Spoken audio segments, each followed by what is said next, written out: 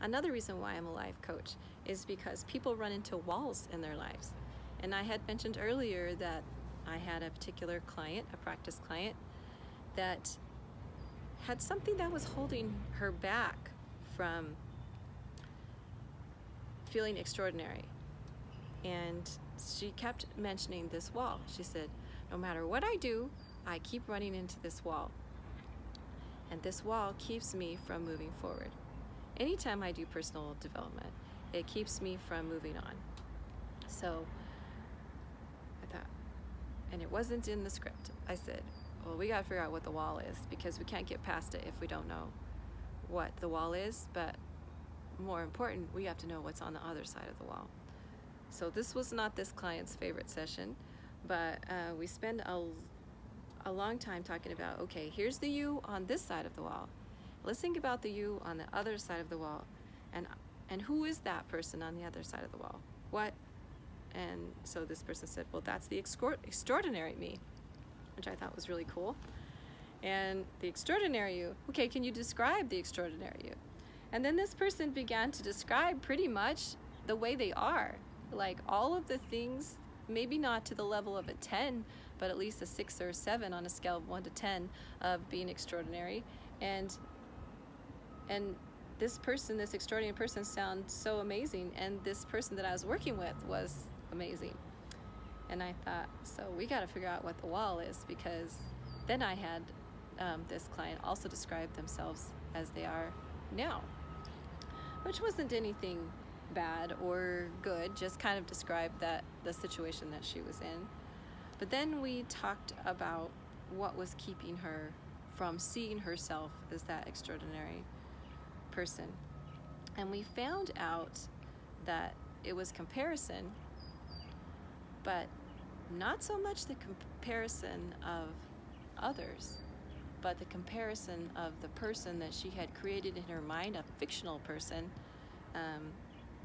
accomplishing things that a person could accomplish, but maybe not super realistic, and actually not even really truly what this person really wanted.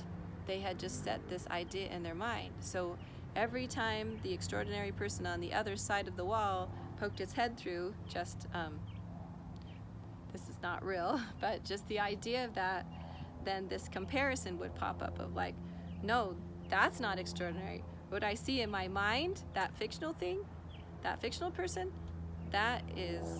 that's extraordinary. And so there was that wall was that combat between the comparison of what they had dreamed they wanted to be, and really what they innately really have desired that they want to be. And so breaking through that wall requires some different tools. And one thing that we're working on with that client is to be able to look in the mirror and say to yourself, say, you are the extraordinary, and let's just say you were Mary, you are the extraordinary Mary. And say that in the mirror. And as that happens, then that person will begin to believe it, and their habits will change. And then they will not feel that dissonance in their own mind and in their own body, that frustration. And that frustration a lot of time is what creates panic or depression, or not doing anything because you're not moving towards your fictional characterized vision of yourself instead of what you really truly want. And so that is one reason, and a strong reason, why I'm interested in doing life coaching, because I think that that problem is one of the main problems that women have these days, is comparing themselves to the person they have in their mind.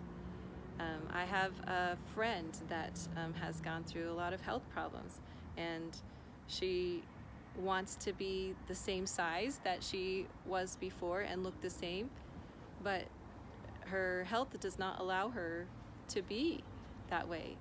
And see, that can be so negatively empowering. And negatively empowering mean moving you in the wrong direction, that because you're not that person that you used to be, that you're not successful.